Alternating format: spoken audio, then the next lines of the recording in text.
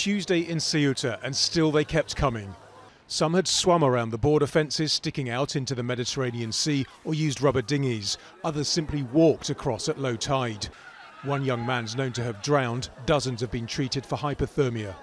The adults were transferred to Ceuta's main football stadium, but those thought to be minors were sent to warehouses run by the Red Cross and other groups. The Spanish government's now sending 400 extra troops and police to boost Ceuta's border force while appealing for calm. The last thing a migratory and humanitarian crisis of this nature needs is for political leaders to show hatred or fear.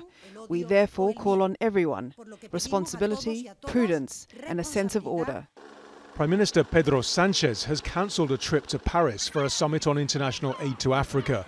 Instead, he's travelling to Ceuta, which is separated from Morocco by a 10-metre-high fence.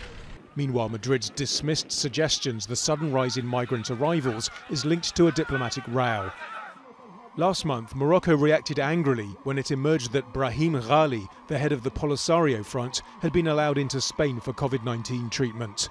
The Algeria-backed group has fought for decades for Western Sahara's independence from Morocco. Analysts had warned the row over Ghali could push the Moroccan government to limit cooperation over illegal migration and other issues.